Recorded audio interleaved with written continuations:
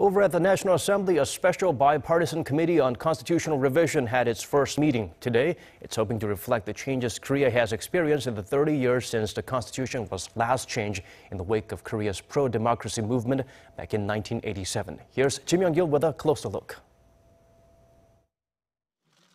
The 36 lawmakers on the panel are discussing the possibility of revising the constitution to change the presidential system, which critics say gives too much power to the executive branch of government.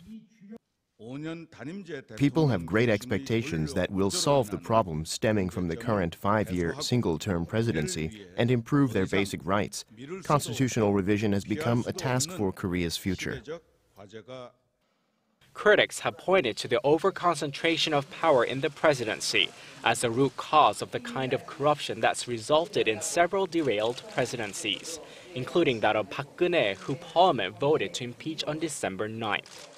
However, it's unclear how much work the Constitutional Revision Panel can do, because the rival parties differ greatly on the content and timing of the revision. One of the main proponents of a delay is Moon Jae-in, the former head of the Democratic Party of Korea, and the frontrunner in recent polls on likely presidential candidates.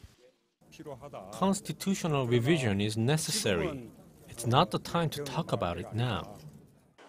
Moon said the revision should happen at the start of the next administration after gathering public opinion in local elections slated for 2018.